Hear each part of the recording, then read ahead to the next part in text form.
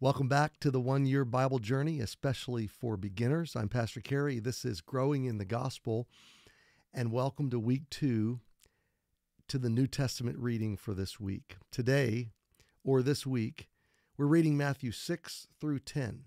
So yesterday we talked about Genesis 16 to 30, and now we're moving into the New Testament. And I hope that the Old Testament, New Testament reading simultaneously in the same week isn't throwing you too much. I hope that actually, as we go forward, it's going to balance out a little bit of the hard parts of the Old Testament. You'll get a little bit of respite as you turn to your New Testament reading for that week. First of all, I want to say, hey, good job. You're into week 2 already. I don't even know what percent. You're 1/52nd of 2/52 of the way there. So good job. Stick with it. Don't be discouraged. Don't turn this into a stick to beat yourself with. If you miss a week, just start back up. Try to catch back up if you want to, but if you can't, don't worry. Just work through it slowly if you need to.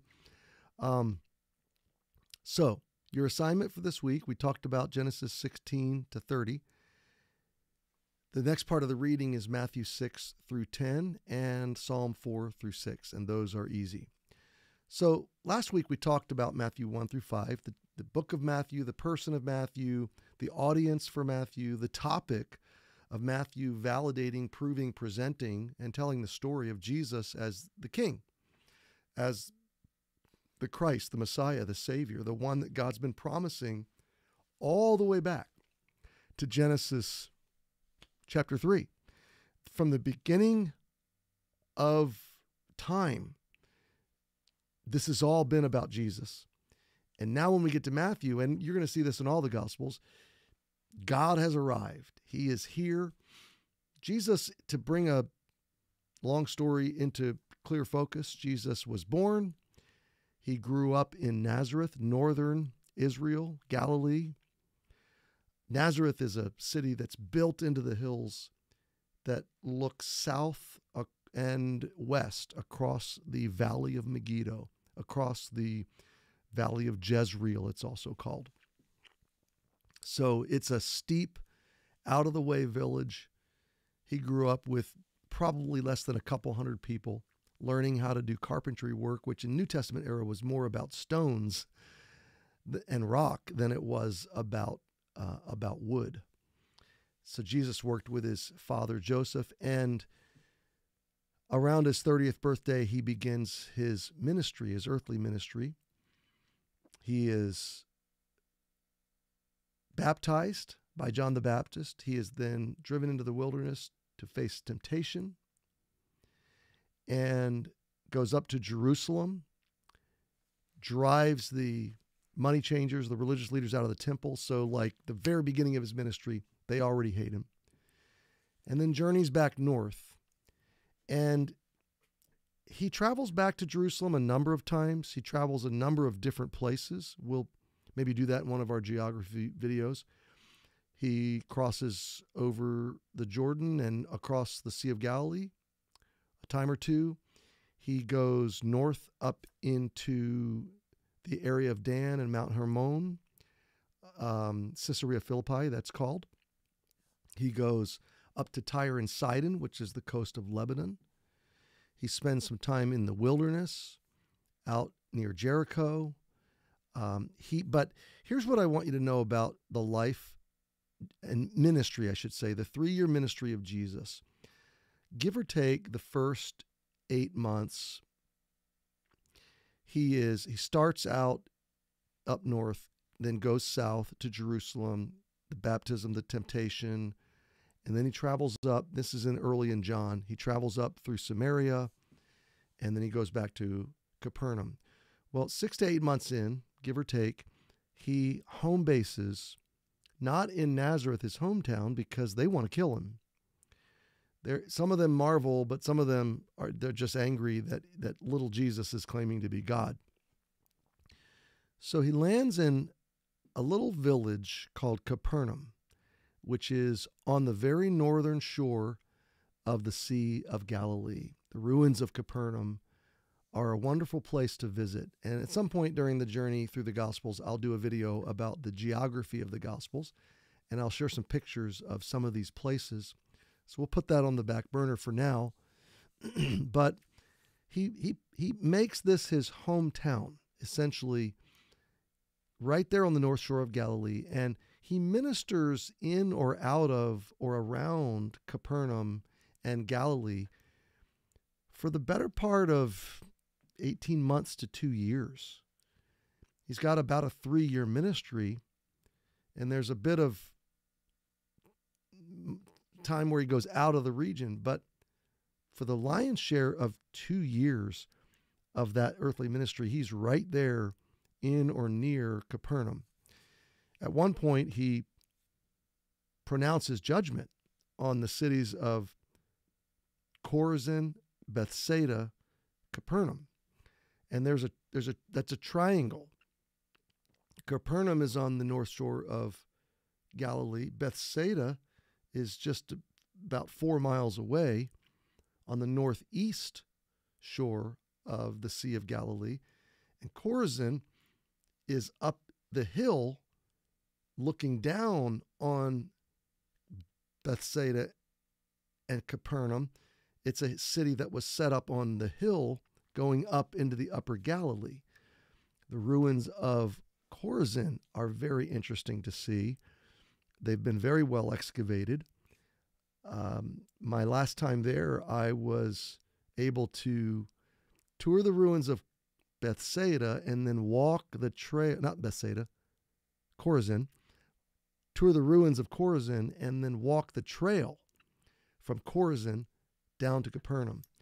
There's a lot of parts of Israel today that you can't even really see because of the tension. But when you could go there as a tourist, a lot of parts of the country have been built up. A lot of the sites have been built up, and they're owned by different parts of the Catholic Church, or they're built up by different they're turned into tourist destinations. But there's a lot of places that are undeveloped and basically untouched. What's amazing about Bethsaida, Chorazin, and Capernaum, it's one of the most beautiful parts of the country, and it is not occupied. It has been left desolate to this very day, just as Jesus pronounced judgment. There's no rational reason why these regions should be barren like this, but it's beautiful rolling hills on the Sea of Galilee, and it's just ancient ruins, and very few people really even go to Chorazin. But taking that walk, so that's one of the places where you could say, yeah, Jesus walked here, and it's a dirt trail, and you're walking over rock and crossing over little streams and walking past ancient sheepfolds, and I mean, it's quite an experience to walk that land where Jesus made this journey. The reason I tell you about these 3 cities in this region of Galilee is that for 2 years, Jesus ministers in this region. And it's exactly what Isaiah predicted when he said the regions of Zebulun and Naphtali. We'll talk about the tribes and the locations and all of that later, but the region of Zebulun and Naphtali is exactly Jesus' hometown Nazareth and his hometown Capernaum. It's the north shore of Galilee. It's also called Galilee of the Gentiles because this is the cross of a major intersection coming from the north, a major trade route down the Jericho, the Jordan River Valley towards Jericho. Major trade intersection.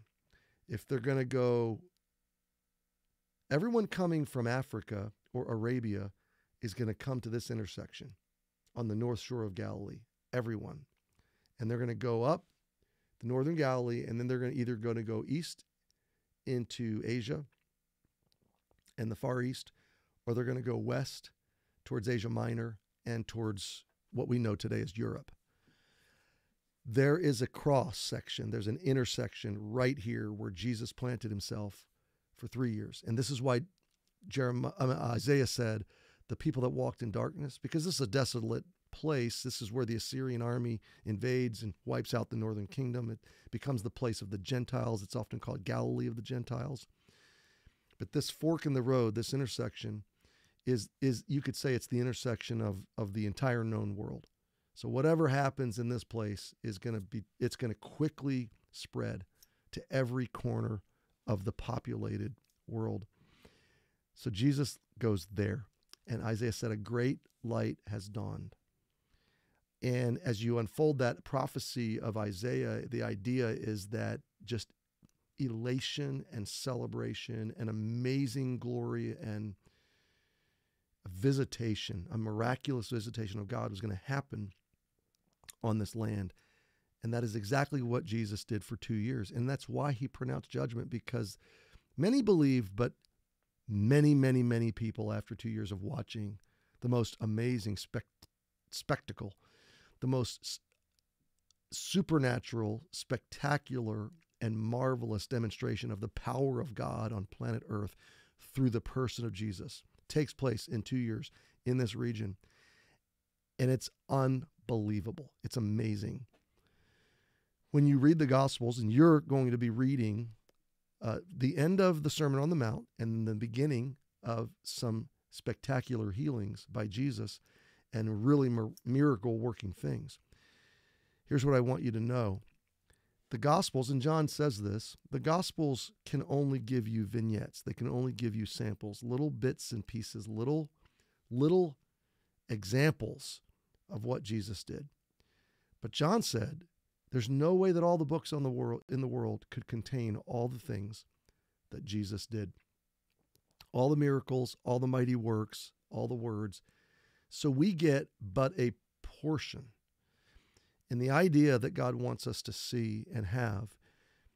And I grew up thinking the other way. I grew up thinking that Jesus didn't heal most people, but he healed some. No, that's wrong.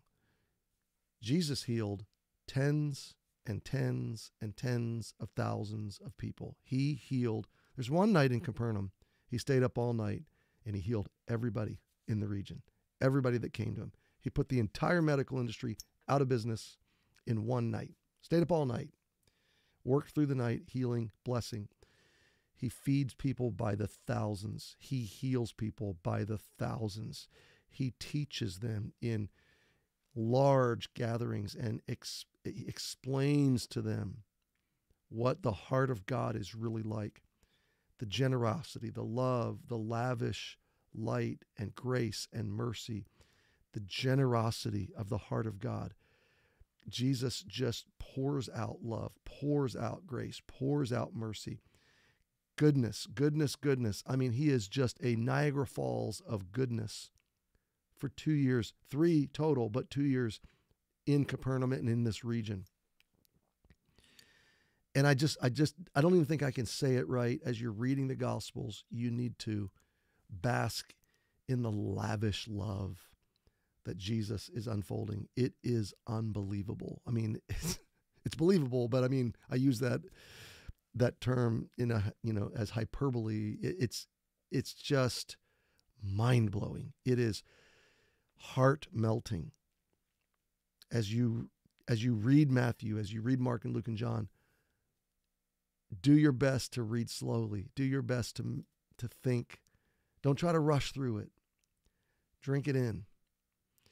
Meditate, consider, think on. Let this play out. Put yourself stand in these people's place. The blind, the demonic, demon-possessed, the dead, the hungry, the poor, the outcast, the sinful, the broken. You're going to read about all these interactions, and they're just vignettes. They're just little bits and pieces. This is like walking around Costco and sampling little things when you're hungry, just getting little tastes. When I go to Costco, I don't shop. I just eat little samples of stuff. And it's so good, I want to buy it all. Jesus came to show us the glory of God to the very best that he could through a human body. The true glory of God would incinerate us, right? No, he's showing us the heart and the generosity and the lavish love, grace and mercy, and he is so, so wonderful. So let me talk to you about 5, 6, and 7.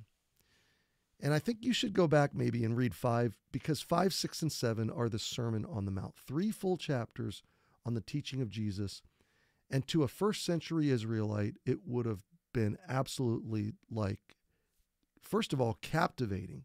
This is Jesus with droves of people up on a hillside up above Capernaum, overlooking the Sea of Galilee. It would have been a beautiful moment. And these people are all gathered around him in multitudes and multitudes. And he sits them down and he begins to teach. And Matthew and the people denote this, that he teaches differently than the religious leaders. These are people that have been steeped in religion their whole lives, and it's a perversion of truth, and it's a perversion of God's heart. The religious systems of Jesus' day, Judaism, are like the religious systems of our day. They pervert the heart of God. They're legalistic. They're performance-based. They turn God's love into cheap love. He only loves you when you're good. And you're earning your salvation. You're earning your way. You're paying your way. This is what Old Testament and early New Testament Judaism was, what it became. It became laws that were impossible to keep, man-made, controlled by hypocrites, Pharisees, Sadducees, religious leaders, priests, high priests, lawyers, scribes. This whole religious enterprise had become a machine. It had become market. It was a market-driven thing, and it was extortion. It was criminal. It was a criminal cartel. It was a criminal enterprise.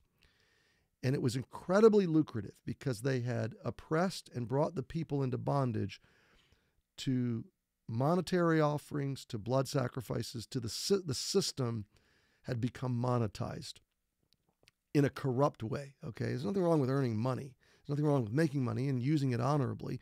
God created these things, and he wants us to use our resources for his glory and for his kingdom.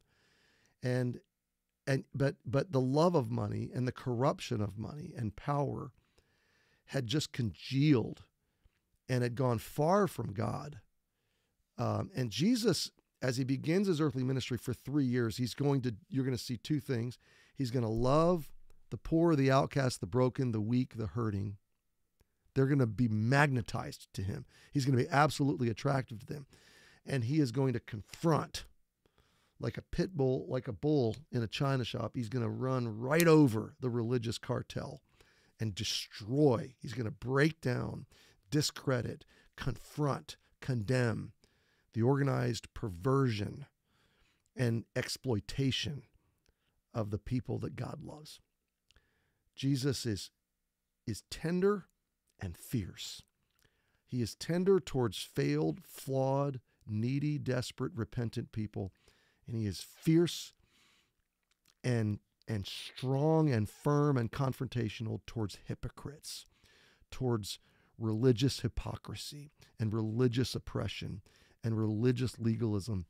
And I will define legalism quickly for you, and then I must bring this to a close. Legalism is I'm saved by my works, or I am staying saved by my works, or I'm earning the favor of God. I'm leveraging the blessing of God by my works. I'm relating to God and to my fellow man on the basis of my performance for God. My goodness, that's legalism. And it comes in many forms. But it is on the hardest edge, I'm saved by my works. And on the softest edge, no, I'm just relating to God on the basis of my works. And I'm trying to leverage and exploit God's blessing by my good works, by my performance. Or maybe I'm trying to pay off my salvation or somehow earn God's favor by living up to good works. Now, my friend, that's legalism, and it's bondage, it's slavery. And Jesus came to deliver us from that.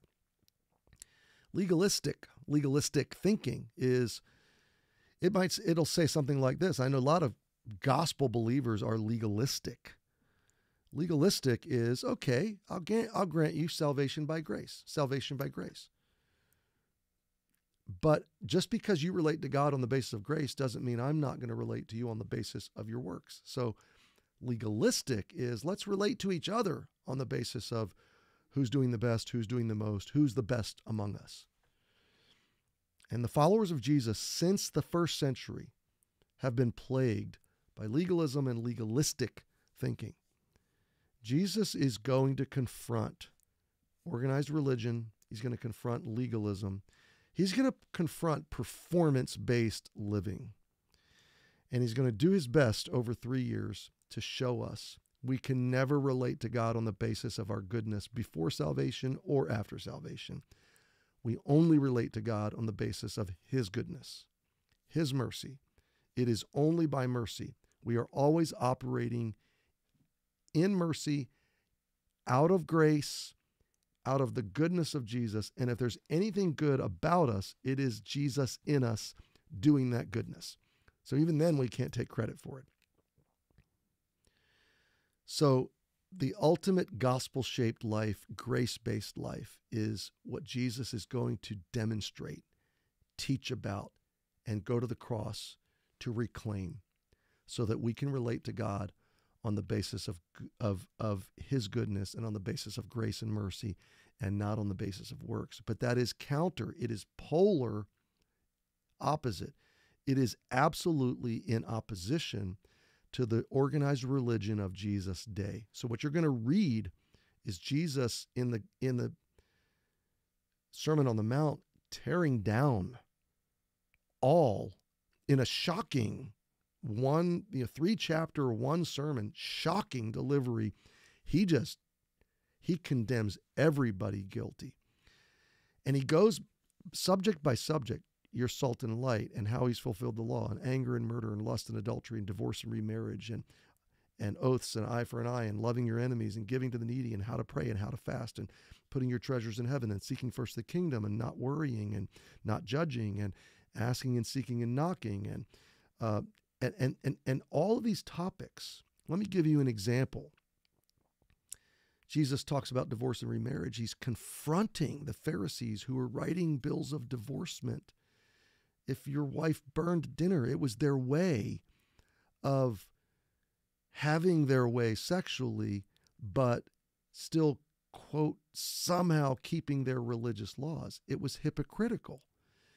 And so in every one of these topics, he's breaking through religion and performance and whitewashed exterior. He's pressing through the law-keeping, the technical law-keeping, and he's driving to the heart of our sin and our impure motivation and our inside corruption. And he's showing us we don't need more laws. We need mercy. Because when you read the rest of the Sermon on the Mount, you don't come away going, I've done that. And you don't come away going, I can do that. You come away thinking, uh-oh, I haven't done that. I can't do that. And then you cry out for mercy and you trust that Jesus in you can do that. So a religious view of chapters 5, 6, and 7 would say, go do this. But you can't. And then you'll try and you'll fail. And then you'll try harder and you'll fail worse. And eventually that pattern of trying and trying harder and failing and trying harder and trying harder and failing, eventually that pattern eats you alive and flattens you and crushes you. And eventually you collapse in despair. And you grow angry at God because his demands are too high and you can't live up to them. And then you quit and you blame God because you didn't realize he didn't want you to try. It wasn't about your performance. It's never about your performance for him. It's about his performance for you and then in you and through you. His performance, his work. We are his workmanship. So a gospel view of the Sermon on the Mount is this is God's original idea. This is God's standard of living. This is what creation and life was supposed to be. This is the inside out. This is kingdom life, but I failed it. I failed, but Jesus fulfilled it. This is what Jesus did perfectly, and Jesus can forgive me, and because of the cross and the empty tomb, he can come into me and give me new life and new birth. You see, I don't need a makeover. I need a new heart. I don't need improved laws or better boundaries. I need a new heart that doesn't want to break the laws. I need a new heart that more intuitively and naturally desires to live the way Jesus would live. I need a new spirit. I need the indwelling of God's spirit. I need God himself to come into me and change the way I think and feel so that my living right organically grows out of me and I'm not even trying. Okay. See, the growth that God wants to do in your life is not you working at it. It's you availing yourself of transformational resources. The presence of God, the Spirit of God, the Word of God, like you're doing in this program. And those resources by the Spirit of God organically transforming you from the inside out. And new motives grow, and new desires grow, and a new will, and a new way of thinking, and a new way of living organically grows up. It just shows up. The most real, true growth in your life is not the growth you work at. It's the growth you don't even know is happening. The Sermon on the Mount is not a stick to measure yourself by or to beat yourself with. So don't go either way. If you try to measure, look how good I am, that's the wrong road. Or look how bad I am, I failed, I give up, that's the wrong road. No, it's God's ideal, yes, but it's accessible only through Jesus. It will materialize in your heart only over the course of your life as you yield to him day by day. So Jesus is tearing down religion, hypocrisy, phoniness, flippancy, legalism.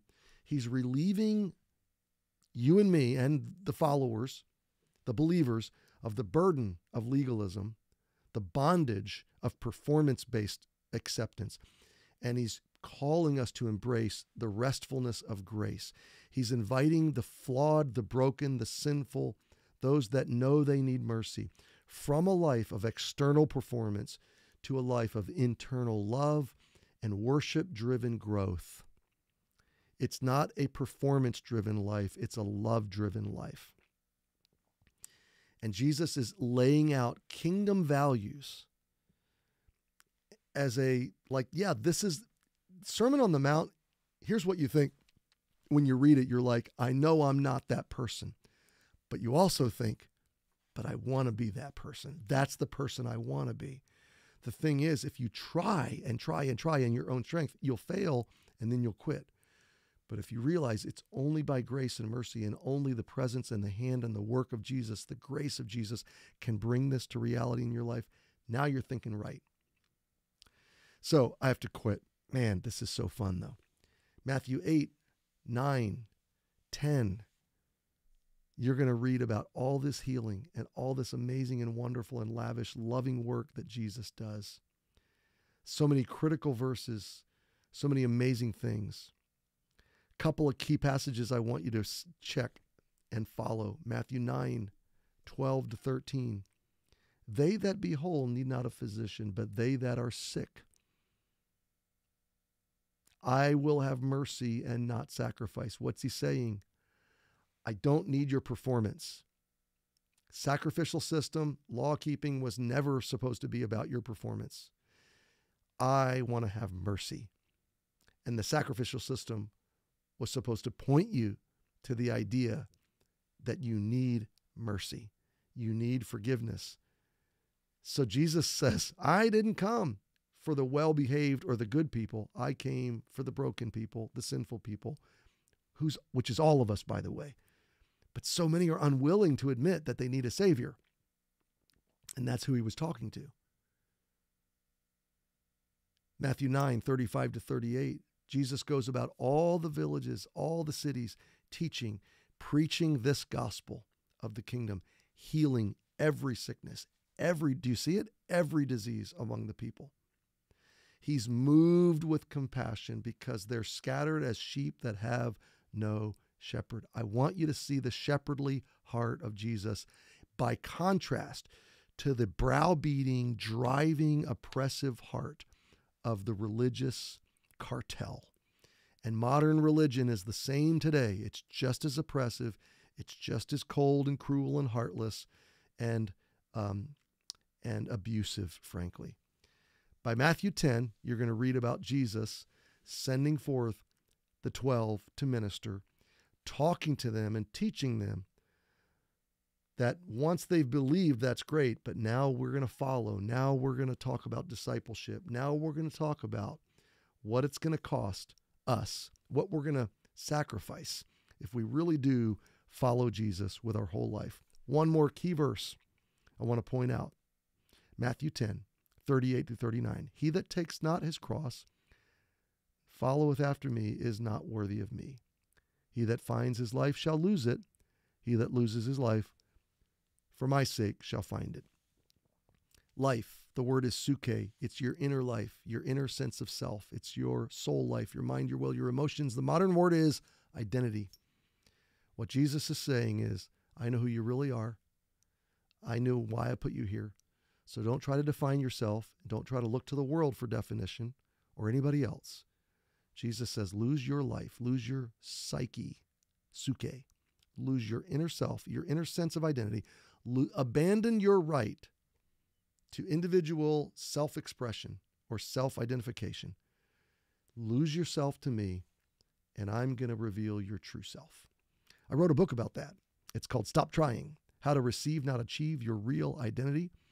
And I would encourage you to read it because it unpacks that whole idea of what was Jesus saying when he said, if you lose your life to me, you're going to find your life, yourself. But if you try to keep yourself and find yourself and save yourself, define yourself, you're never going to find it. Why do I tell you about that? Because the identity conversation is mainstream right now in our modern culture. And we need to understand Jesus spoke to it 2,000 years ago. So my friend, that is your overview of Matthew 6 through 10. You have a wonderful Savior. If you've never trusted him, I hope you'll trust him today. Enjoy your reading. Post your comments. Share what you're learning. Throw out your questions. I would love to be able to engage those questions. I'll do my best to answer them. If I don't have an answer, I'll tell you I don't know. But I think you're going to enjoy this week's reading. Tomorrow, I'm going to post a video called The Geography of Genesis. We're going to explore some maps and some photos. We're just going to talk about the lay of the land that Abraham and Isaac and Jacob and one day Jesus is going to travel. And so I hope you'll watch that geography video because it will fill in some visuals for all the things that you're reading in God's Word. This is week 2. Let's press on. You can do this. You've got this. Hey, there's still time to invite somebody to take the journey. Take care.